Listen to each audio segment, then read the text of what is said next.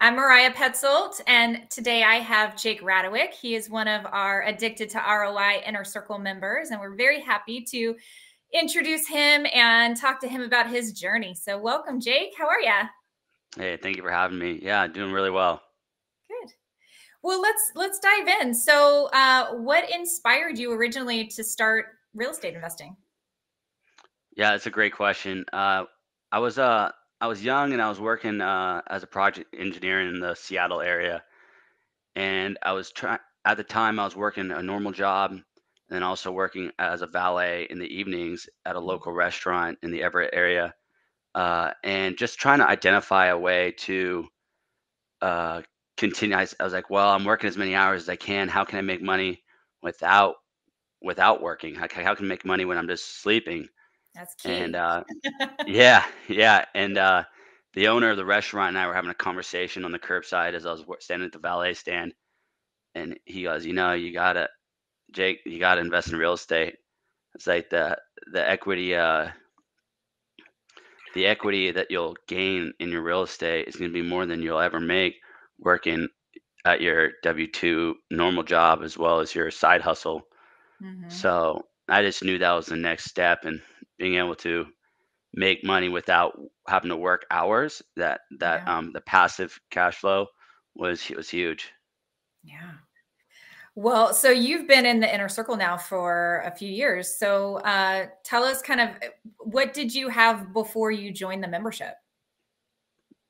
Great question. So before I joined the membership, I had one townhouse in Lake Stevens, Washington, and then I had bought a triplex in Spokane, Washington, and then I Okay. was currently in the middle of a house flip in Spokane, Washington.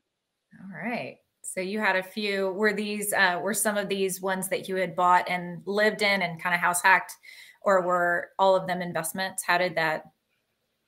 You know, great question there. So when I bought my first property in Lake Stevens, I've been asked before, like, what was your tactic? What was your strategy? Was it to burr? Were you doing a live and flip? And it's like I didn't really know what I was doing. I just knew I had to. I had to get into real estate, and the quickest Yeah, way to learn was to jump jump and get into it in. and learn through taking action. And Right. so I did that, and then I went about as far as I could by myself before joining Addicted to ROI, and I thought I was doing good at the time, but joining Addicted to ROI really helped the inner circle and surrounding yourself with those people. You realize how much more you can accomplish, and it was really it opened my eyes to I really wasn't thinking big enough. Like a huge thing is if your goals don't scare you, they're not big enough. And I was settling, and that was something that Jennifer Beatles really put in my head. Like, it was like, yeah, I am thinking too small. You're right. So Yeah. yeah. So what parts of the membership were helping you kind of get over that and get over those fears? You know, I really think the biggest thing I know that the membership of Addicted to AI brings multiple benefits. I mean, you get connected with agents all over the nation. You get resources. You get educational tools. You get live videos that you can join on and uh, that talk about the market, go over deal analysis. So the opportunity for education is there, and Mhm. that I don't want to discredit that. That's a huge benefit, as well as being able to connect and network with uh, all these agents, property managers, and other people investing. Well, stick to agents and property managers and contractors. It's also a huge benefit. Mhm. But hands down, no questions asked, the biggest benefit is the culture. What you're doing is you're surrounding yourself with people that are doing more than you, or and they're really stretching themselves, and they're also really, really constructive, like about pushing each other and holding each other accountable to make sure that everyone's reaching their goals and helping each other. Yeah. Uh, outside of Addicted to ROI in my growth, I've heard all over that. I would never have what I do today because I'm 27 or because I'm some sort of age or because I haven't done it before. But I've never heard that, and every time I heard a "You can't do that. That's too risky," or I would just go back to Inner Circle and I would talk to people that have done it, and they're like, "Yeah, you can do it. There's no problem." And that positivity and that culture that's gonna make you mentally strong and really help you, like, give you the confidence you need to take on that next challenge.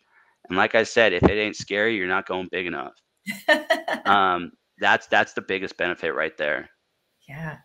Yeah, we do have the greatest members. Everybody is so amazing and helpful and kind of there for each other and the creativity that comes out of the group honestly is pretty awesome. Everybody's doing these different kind of deals. From the from the van rentals to house hacking, everything. So I know you are on this journey, right? To have 30, is it 30 units or 30 properties? I've changed it up. It was when I first started, it was 30 doors before 30, but Okay. that just ain't big enough. That just ain't big enough. All So we right. got to go. Like if it's not scaring you, it ain't big enough. So I've changed it to 50. I want to do 50. 50 So doors I before you I don't 30. care about doors as much as Okay. um we'll get into this a little later, but I want to double my gross revenue that I have right now, which would be about 50 doors. I think would do it. Okay. All right. So So are you doing like the kind of reverse calculating of where you need to be? kind of. Um, yeah. So I kind of get the gist of, well, the markets are all different, but That's I true. know that 30 doors was too it's too small. Like and which is great. So anybody listening to this, I mean, your goals are always changing. I want when I first started I bought my first house in March of 2020, and I just wanted to have 5 single family houses before I turned 30 years old. And it is 3 years later. I've had my nose to the grindstone, and now I have 28 doors and 6 properties, or 5 properties, not to include the one I'm living in, uh, over 2 different states. And if I would have known that, I mean, I would have never set that goal so low. But now I realize how how big I can go, and I have to readjust. Mhm. Um, and so, yeah, 50 doors is just kind of a number, but really doubling my gross revenue would be a great goal in the next 3 years. Okay. All right. Are you trying to work less or quit your job or That's a great question. Great question. So the whole reason I got into real estate was never for me. Um, I grew up with parents that worked really hard. My mom was a nurse. My dad was in Afghanistan. All but 29 days. So my whole high school career, freshman through senior year, my dad was in Afghanistan all but 29 days out of the year, and he gave a lot. He gave a lot of his time uh-oh. to give us. And so, what really got me in investing is number one, I wanted to be able to give my future family the same great life I had while still being present, which my dad had to give up. The other thing is, I have a brother with disabilities, and I understand that I'm not only responsible for myself, my future family, but also my current family. And so, I have no ambition to retire. I have no ambition to work less. I have ambition to provide for my future wife, my future kids, and then my brother that I also have the privilege of having. And he's honestly my why. He's the reason I got started, and he's my biggest inspiration every day. And so, if I can just retire everyone around me and then work my butt off, I'd be very happy. Oh my gosh. I love that. I love that. I know you and I were chatting a little bit because right now you're actually looking for a specific type of property right there in Washington State, right? Yeah, a purpose driven. Yep. Yeah. You want to tell us about it a little bit? Yeah. So I don't enjoy investing in Washington as much as you would think living in Washington, but Well, why? Why is that? why? Great question. Great question. Because your capital can go so much further and give you so much better cash flow and um, better growth. I mean, it's just going to give you all in all a higher return elsewhere. I like to Right. put it as a metaphor. I'm a big guy into working out. And it's like if you would only shop at the gas station at the corner closest to you, you're not going to have the best health, but it's the most convenient. That's like what it's like investing in your local market. But if you're willing to do what's uncomfortable and go to the market that has all the healthy foods and produce down 2 miles down the street, yeah, it's a little bit more uncomfortable, but the returns are a lot higher. So sometimes what's comfortable isn't the best thing for you. Right. Right. That's great. I love that. It's a great Yeah. analogy. Yeah. But yeah, to answer your question, I kind of went on a tangent there.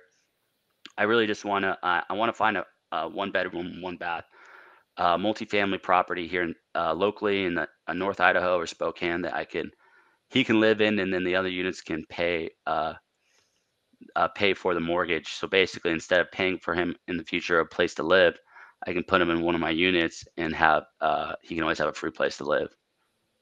I love that. Yeah, that's so wonderful. Yeah, Why is everything, you guys. I mean, you gotta figure out why you're out there grinding and investing and those whys are pretty awesome, Jake. I love that. thank you. So you invest now in Washington State, and you said one other market you want to Yeah, share. Tennessee, Memphis, Tennessee. I got some. I mean, I found a great real estate agent and great property manager. Well, great real estate through the group, and then through working with that real estate agent, I interviewed multiple property managers. I always recommend you guys do that. And I found a great property manager down there that's I still talk to weekly. We have weekly meetings, and we go over all the units. So I have 24 units down there, and so we go over how they're doing and getting those stabilized. So it's been great. I definitely have a high interest also in St. Louis and Minnesota. I mean, I think those two markets are great. And Yeah. if you have high interest in those, joining Addicted to ROI will really help you because there's some great agents and resources on the page that will help you connect with agents, contractors, and property managers in those areas. Absolutely. Yeah. I think we have close to 200 agent referral partners right now that are working with us and working with all of our investors. So they are all investor savvy, investor experienced agents in their markets. And they have all those connections for property managers and contractors and everything to really allow our investors to dive in. So yeah, it's pretty Yeah, awesome. Well, so what's been some of your challenges so far for it's a great, investing? great question. First of all, I'm a control freak, and so investing out of state. And if you are investing, then you want to be in control. And I would say, look, if you're anything like me, investing out of state is going to be the scariest thing you ever do, but it's going to be the best thing for you that you could ever do. I know a ton of local investors that feel like they're getting the best deal because they can go there and they can work on it themselves, and they can property manage it themselves, and they're going to do everything themselves to cut costs. And I think that minimalistic mindset is going to kill you. I think investing out of state takes somebody who's very wants to control everything, and it cuts you at the feet and makes you delegate. And that's what you should be doing. You should not be buying locally just because you want to cut expenses. I mean, should be buying out of state to where you can delegate that property management. Nobody wants to be some people may want to be a property manager. I don't want to be a property manager. I want to be an asset manager. And so by investing out of state, I'm able to delegate the property management. I force myself to be more hands off. And what it Yeah. does is it frees up my time to go allocate that to more deals. So rather than thinking about saving $200, think about how you can be using Addicted to ROI to get another deal to gain $200. Yeah. I like that. Very good. Well, Oh, so when you were investing like around in your local area, were you hands-on?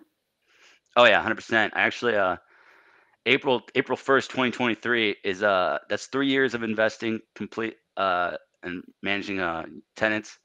And so having just at 30 doors is finally said, I was like, I'm tired of go checking on broken appliances or tired of going and checking on heaters aren't working. It's time to put those off. So yeah, I can easily make $500 extra a month by Yeah. managing my own properties, but that's a minimalistic mindset. Why would I think that way?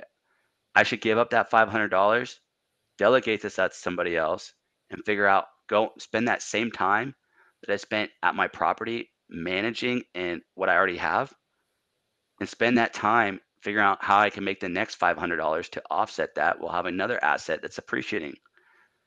And so you asked me what challenges I've had as an investor.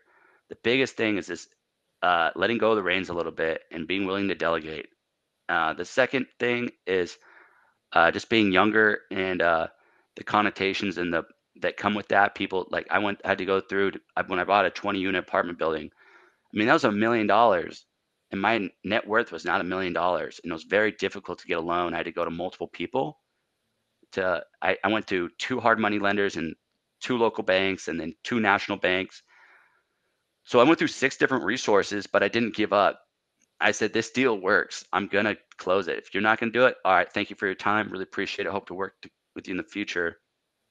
And I moved on to the next, but I didn't give up. And that mental resilience is really huge, especially as you guys grow. You're always going to get pushback. Nothing's going to come. It's not all easy, but if you don't give up and you just are firm that you're going to make it happen and you're going to find a way and things are going to happen and you're going to overcome challenges, you'll be surprised. Just keep your head down and keep going and just don't let anybody stop you. And 3 years from now, you could have 30 doors. I love it. I love it. Absolutely. So what kind of lending did you end up figuring out for that one? So I actually use a national bank. I actually use US Bank. I had a great business relationship manager at US Bank. We went through underwriting 3 times. So we went through underwriting first time. They're like, hey, you don't have you don't have enough reserves. I was like, okay. He's like, I get a cosigner with reserves. Okay, well, you don't have enough experience. So then okay, so now I need a cosigner with experience. It's like, well, that's not going to cut it either. And so I've been talking to this guy for 6 months, and I'm like, look, I'm not going away. This deal's closing. How do I make it close? Tell him, just don't BS me here. Just man to man, what's going on? He goes, all right, if you do this, this will work. And so I ended up getting a different cosigner, and then I had to put an extra 8% down. But hear me out here, guys. I put 28% down, closed the deal, and then they immediately started the process of giving me a second because the rents were so low. So I bought it. It was making $6,800. Market rents are $14,000. But the rents, the guy had owned it since 1999, and so he's only had these. I mean, they were making under 50% of what market rents were is what they're paying. So I wasn't selfish. I wasn't greedy. I brought him up to 75%. Now it's sitting at like $11,300 is what it brings in a month. Crazy. In 3 months, I went from $6,800 to $11,300. How did I do that? I talked to the tenants. I was fair to the tenants. I kept everything $100 under market, so they couldn't find anything cheaper anywhere else. And I was like, look, if you guys are willing to pay this, this is fair to both of us. And it worked out really well. Out of 20 units, I retained 19 of them. Wow. That's awesome. So, yeah. But it's not, I mean, it's been a grind. Like, I want to make it clear. Did I know what I was doing? Absolutely not. I just took action and I figured it out as I went. And that's going to be huge. You're always going to, I don't know anything about short-term rentals. I'm looking to start my better half and I are looking to start a short-term rental this year. Do we know anything about it? No. But we're going to figure it out. This is how you grow. And that's part of the thing. Real estate's a journey, and you're going to grow, and you're going to just enjoy the journey. It's all good and good fun. Right. You got to get over your fears, and you got to take the leap. And I think that's with any strategy and any type of real estate investing, for sure. Well, it's super exciting. I love that you're thinking about dipping your toe into short-term rentals. And of course, we have a ton of people like myself that own them already within the group to help you out. Yep. And give you advice and show you the way. Yeah. But yeah, that's so amazing. And you're right. You're gonna hit challenges no matter what strategy you pick and no matter what property you pick. You just kind of have to be persistent, as one of our Facebook users wrote, persistence and belief that it will happen. Yes, they agree. Yeah. They agree. You know, you gotta just keep at it. Gotta find those deals first, right? It's all about finding the magical deal, and the rest will happen and will follow. Well, you know, that's, I mean, all three of my deals in Memphis, I underwrote plenty of deals, but the deals that I actually closed on were brought to me by an agent from Addicted to ROI. So if you're looking, if this is also great, you not only does Addicted to ROI Inner Circle give you the deals list that you can go underwrite yourself, but then as you start talking to agents in the areas, the markets that you're interested in, they're going to bring them to you. Yep. So I mean, if deals are an issue, if leads are an issue, great opportunity there. Absolutely. Well, so I have to ask, now that you've changed your goal to 50, what happens once you reach your goal? You know, this is so funny, guys. You know, I love my girlfriend and she's so incredible. And I always tell her, like, you know, when we get to 20 doors, or when I make over 100,000 in gross revenue, we can buy a house. We can buy a normal house and live in it. Because right now we live in a duplex in Spokane. So, all right, my new goal. So I currently have 28 doors, 30 including my girlfriend. I make $240,000 gross revenue a year. So I'm in this place that I never thought I'd be, and I'm so blessed and I'm thankful. But I mean, Addicted ROI is great at pushing me, and I really want to hit $500,000 in gross revenue. That's my new goal. And but the other thing is I gotta keep my better half happy. We gotta get a house. So 50 doors, yeah, 50 doors minimum, 500,000 K in gross revenue is my goal. I gotta get a house. I gotta just do that, and then really just focus on where I'm gonna go from there. That'd be huge. I really like. I don't know. I really want to build a portfolio in Minnesota and also St. Louis too. I really like those markets. I think they're great markets. All three: Memphis, St. Louis, Minnesota. Great agents are found on the Addicted to ROI Inner Circle.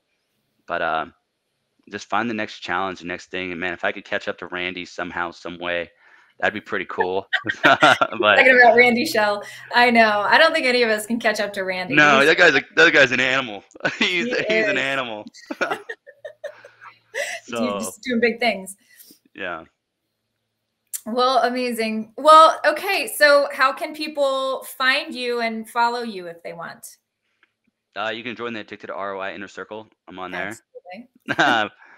I'm also Jake Radawick on Facebook and Instagram. I'm no crazy influencer. I'm just an average guy working a W-2 job that's taken it upon to try to grow a real estate portfolio. So Jake Radawick, Radawick, on Instagram and Facebook. Amazing. All right, Jake. Thank you so much for coming on here and joining me today, and letting us all into your journey. It's so inspiring, and you know, I love hearing about all of the wins and all the challenges too, because you know, all of this is going to help us grow in our own journeys. So that's exactly it. Just one piece I could leave you with is, like, I like to make this metaphor. I'm a huge guy in working out, and everyone's definition of success is different. Everyone's definition of health is different. And there's multiple ways to invest in real estate. You can do short term, mid term, long term. And same thing with working out. I mean, you could be huge into CrossFit. My better half's really big into CrossFit. You can be big into yoga, or you can be big into bodybuilding, weightlifting. Just get in there. Just like you say at the gym, consistency is key. Investing, just consistently invest, and I'll be super excited to see how the whole group grows. Absolutely. All right. Well, you heard it here. Thank you so much. Bye, everybody. Thank you.